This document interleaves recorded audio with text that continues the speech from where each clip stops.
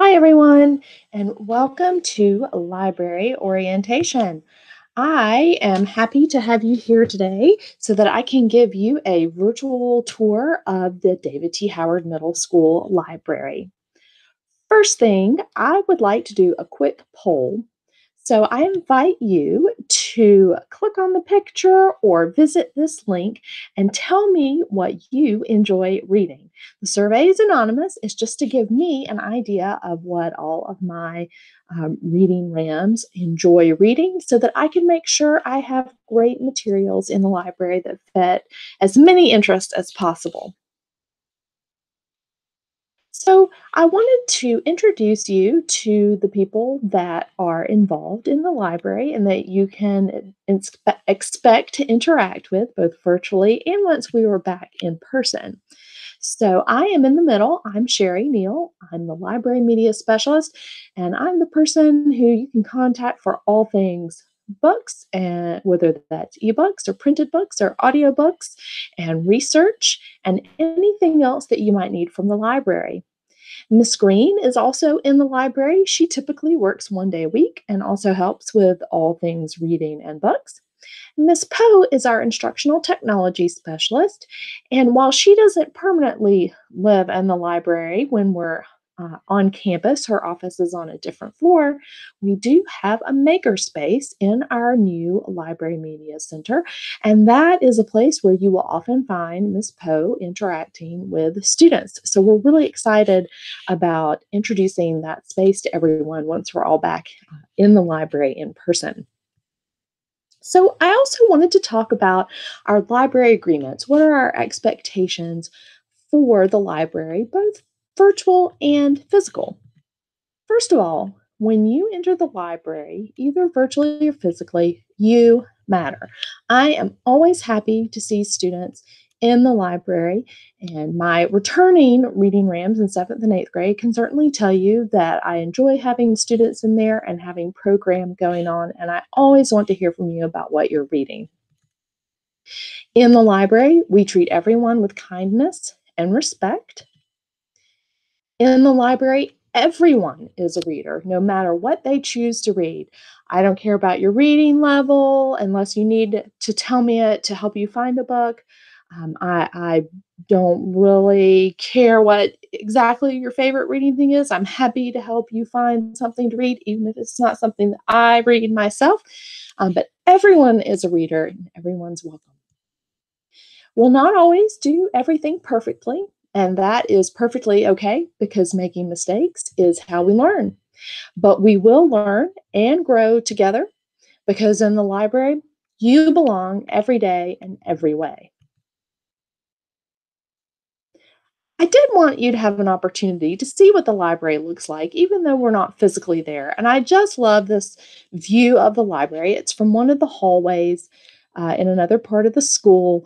And I love how the library looks like this modernist box sitting in the courtyard. And that courtyard is really amazing. I can't wait for us to be able to spend some time out there as well. From the inside, here is what the library looks like. And you can even take a quick virtual tour of the library. I took this 1 day when I was there setting up. Some things may move around a little bit as we settle into our space once we're there physically full time. But for now, this is our setup. The only thing it's missing is all of you.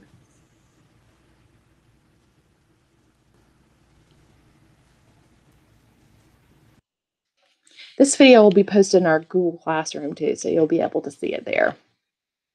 For now, we have a virtual library, and I want to make sure that you can access what's going on in the virtual library.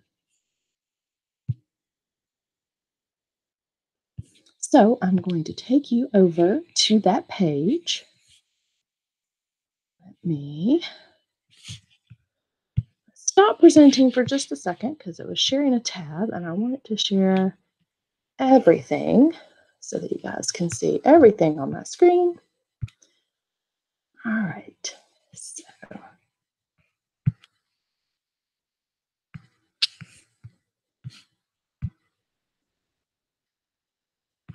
Okay, so now you can see everything on my screen. I'm going to go back to our presentation, and I clicked on the virtual library, and here's our page.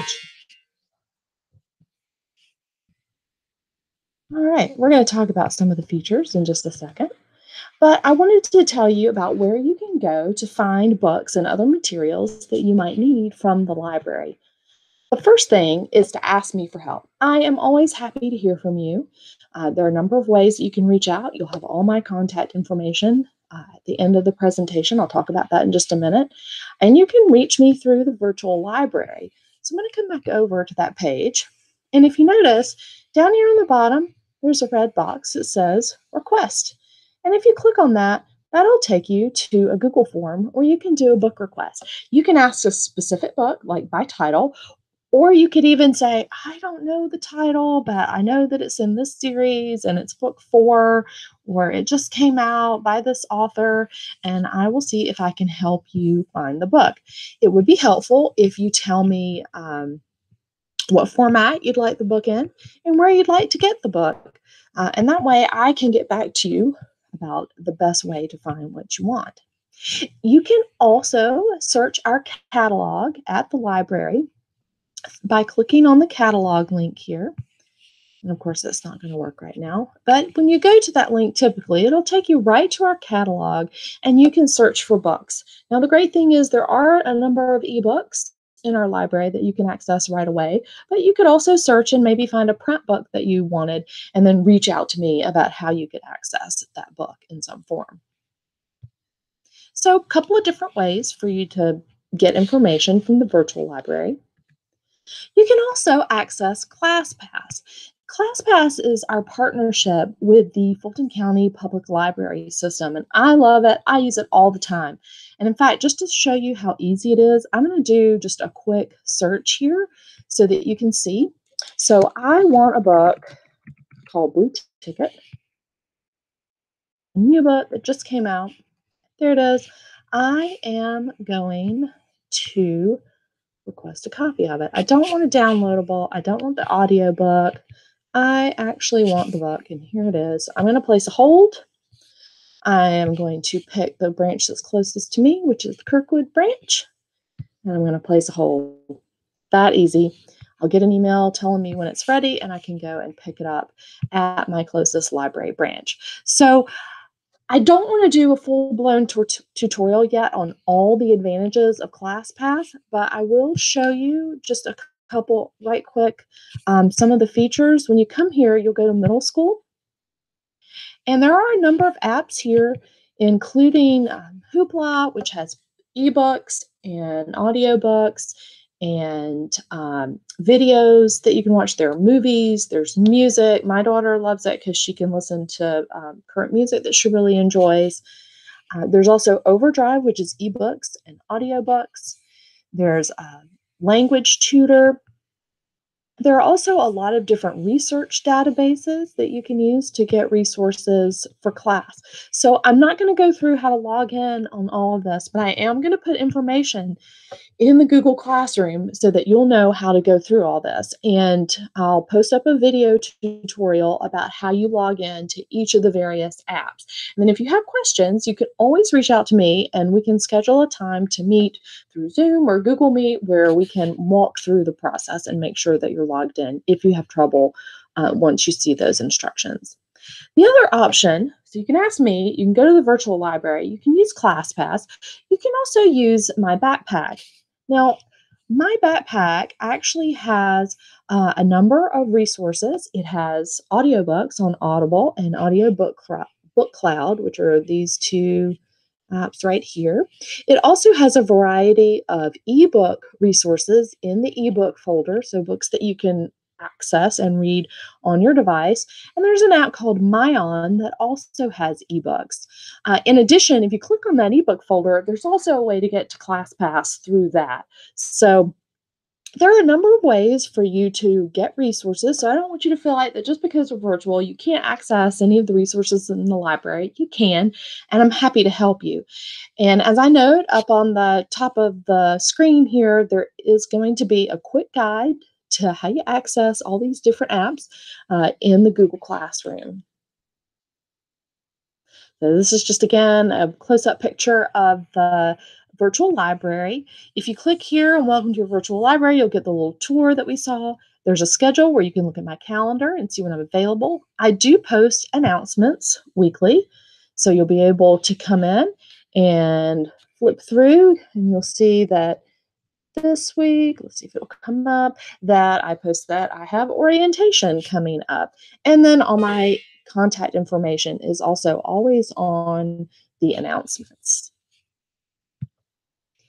You can also access our policy manual, which you guys probably won't need that much. Catalog, there's ClassPass link. So you don't even have to remember the link. You can just come here and find it. There are more online resources here for a lot of different fun things you could access. I have a guide for how you can use images that you find online. This is a resource, this free ebooks and read alouds was put together by someone else, but it has a lot of different apps that you can use to access ebooks and audiobooks. Meet the Librarians, a little bit of information about me. News is also a link that someone else prepared, but it'll take you to news, various news sites. And eventually, I hope to have a what I'm reading link here where you'll be able to see what I'm reading and maybe little book talks. So, how do you reach me? I mentioned a few times that that's one of the best things to do if you have questions or need help is just to reach out to me. So, the best way to reach me is always by email. You'll get the quickest response if you email me. I check email regularly throughout the day. The fact is, while I have a phone number for the library, there is no phone hooked up in the library right now, and I'm not at the library. So, email is the quickest way. You can also keep up with what the library is doing on Instagram and Twitter and Facebook and YouTube. I will post some things periodically on YouTube. Instagram is where I'm most active. I love to share information about upcoming events and books that I'm reading, things that you might find interesting. Twitter, I mainly use for school updates. Facebook, I think you'll probably think that Facebook is mainly for your parents and for other teachers, but I do post content there. It's usually the same stuff that I'm posting on Instagram. I am looking at how to incorporate TikTok and other apps into library programming. So if you have ideas about that, feel free to share those with me. And of course, you can always visit the virtual library to get in touch with me. There are a number of ways on there. Flip back over here. If you look down here at the bottom of the screen, all of these ways are ways to keep in touch with and follow the library. So the final thing is I want you to join the Library Google Classroom. All students should join the Library Google Classroom because I will post a lot of information and resources there throughout the year that you'll want to have access to. Here's the code for joining. And so all you have to do is go into Google Classroom and type this code in and click join, and you will be a member. Eventually, we're still working on logistics, but those of y'all who were at Inman will know about Library Lunch Bunch. And remember, it's a great program, and we actually had more people interested than we had space for participants, which is a good problem to have. But I want to continue Library Lunch Bunch in some way virtually. And then, of course, once we're back in school in person, I'm working on plans. So just join the Google Classroom and then stay tuned for opportunities to learn how you can join Lunch Bunch. We may be doing some different things this year, some thematic things. We may just have some open days where you can come in and chat during lunchtime with other classmates and even students in other grade levels. We'll sort of figure it out as we go. If you have questions, again, please don't hesitate to reach out and let me know. I look forward to seeing all of you in the library, either virtually or when we're back in person. But until then, I hope you all have a great week ahead of you, and please come see me in the library.